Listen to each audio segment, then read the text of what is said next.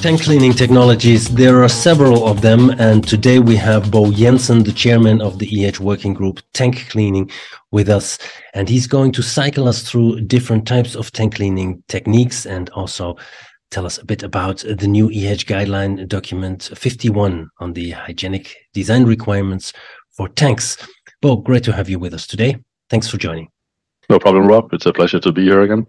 All right, let's dive right in and look at these different techniques that can be applied to clean a tank in the industrial food processing setting. So for any type of tank cleaning, you would need a supply pump to the tank cleaning device that could sit at the top of the tank, as you see here in this video. And here we see the static spray device, which is the traditional way of tank cleaning with that has the holes in the circle part. And you apply pressure of around 2 bar to these static spray devices that then kind of showers the whole tank in at the same time and generates these footprint spots you see here in the yellow soil that's shown in the tank. And as the time goes, then the footprints will clean and the free-falling film will clean the surface too.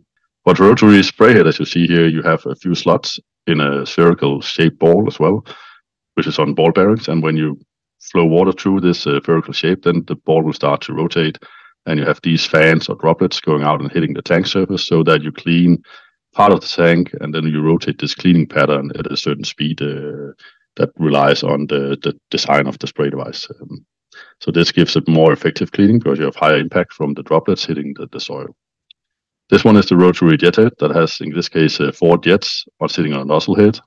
And the design of the machine makes the nozzle rotate in a figure 8 pattern, as you can see here, removing soil by these high-intensive jets coming out of the spray device. And they travel at a speed of around 30 meters per second at 5 bar. So it's a high impact that generates cleaning in the impact zone, but also in the so-called footprint zone, there's high wall shear stress cleaning taking place, giving a faster cleaning if you have soil that are really stuck to the surface. This also has a smaller amount of water usage because the time is less and also the flow rate is less for the rotary jet head compared to the rotary spray head and also the static spray device. The static spray device has the highest flow rate and cleans for the longest time, and the rotary spray head has the second largest water usage or flow rate and cleans for like an intermediate time, and then the rotary jet head for the shortest time and also the shortest flow rate through the machine. So instead of cleaning the whole tank at once as with the static spray device, we clean it in spots with the rotary jet head, but with very high forces in the areas that are cleaned, and therefore we can reduce the amount of water used. Thank you, Bo. Very insightful. I guess the choice for which type of cleaning technique to apply very much also depends on the type of food or beverage product that is processed through these tanks, right? Yeah, definitely.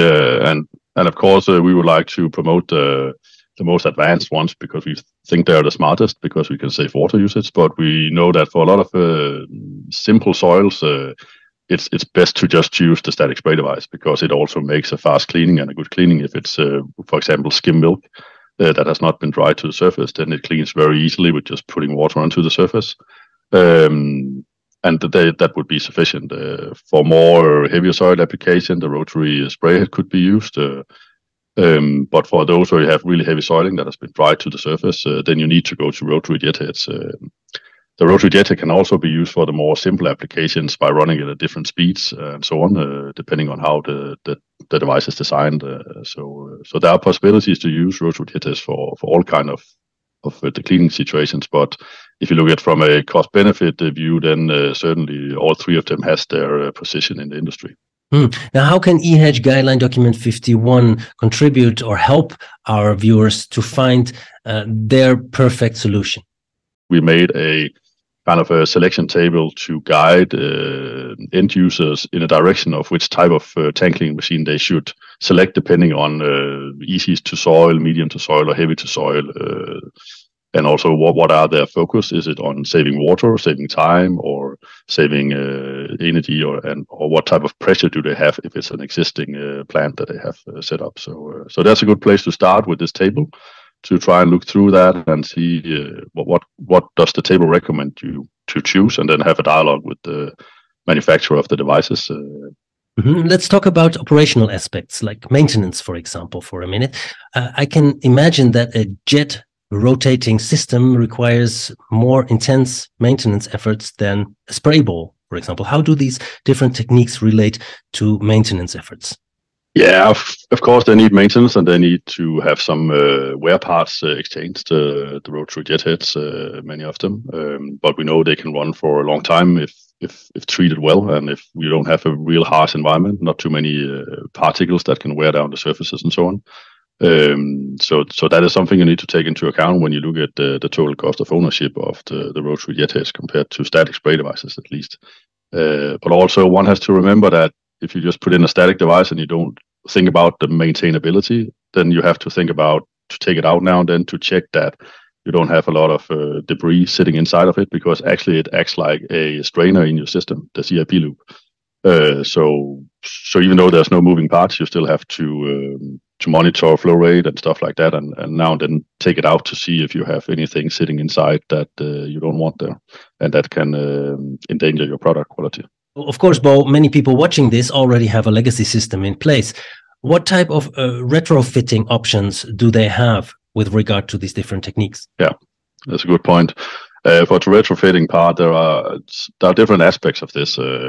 And one is, of course, that you should be able to put the spray device onto hopefully the same downpipe as you had before. And from a static to a rotary spray head, that is possible in most cases.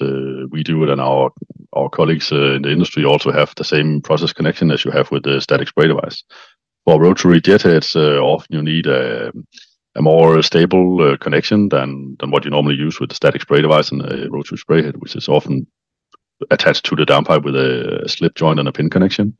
But for the rotary jet heads, you will have a threaded connection that is hygienically designed, so you don't get any product into the thread, both on the inside and of the supply tube, and also from the outside, from the tank, of course. What about the pump systems required to run these different cleaning techniques? What kind of water pressure is required for each of these techniques? For static sprays, you normally run it around 2 bar and then at a high flow rate. And the same with rotary spray heads, a little bit less flow rate, but still at 2 bar. But for the rotary jet heads, you normally go up to around 5 bar. And in some cases, you might need a different pump to be able to supply the 5 bar. But luckily, it's at a lower flow rate, so you might be able to go with the same pump. When you reduce the flow rate of the cleaning system within the tank, what about the pipe system beneath the tank? How do you make sure that there is enough pressure there to get those pipes cleaned? And are they part of the regular CIP system, for example? And that is something that has been an issue for many years, and I think the industry has tried to solve it in different ways. And there might still be some very good solutions that we have not found yet that allows us to somehow clean the tank and then afterwards clean the pipe system beneath the tank, or have the tank as a separate loop to the cleaning of the pipes, where you often have higher flow rates to achieve the 1.5 meters per second than you will have with the flow rate from a rotary jet head. Finally, Bo, what will the future bring? In the future, we could see more being run by electrical motors that can be more controlled, so you don't do, you can say, the same cleaning all over the tank or at the same speed, but they can change the speed depending on where are the high soiling areas, and faster speed where you have low soiling. But then they are more like a computer controlled where to clean much and where to clean a little bit less. And these system has been out there, and they are getting cheaper and cheaper and better, I think. So it could be something we could see more in the future in special cases, I think. So thank you, Bo. Finally, if you would like to invite anyone here to join your working group, please do so now. Oh, yeah. If somebody wants to contribute to a guideline about tank design, and even if there could be someone more knowledgeable about that than me that could take charge of that could be really, really nice. Then I can focus on tank cleaning. Thank you, Bo Jensen, and all members of your EHEDG working group, as well as Alfa Laval, for providing these insightful video images. No problem, Rob. It's been a pleasure. Dear viewer, if you're eager to download this EHEDG guideline document now, you can do so. Just visit the EHEDG website. And if you're an EHEDG company member, you can even do it for free. Thank you for watching. See you next time.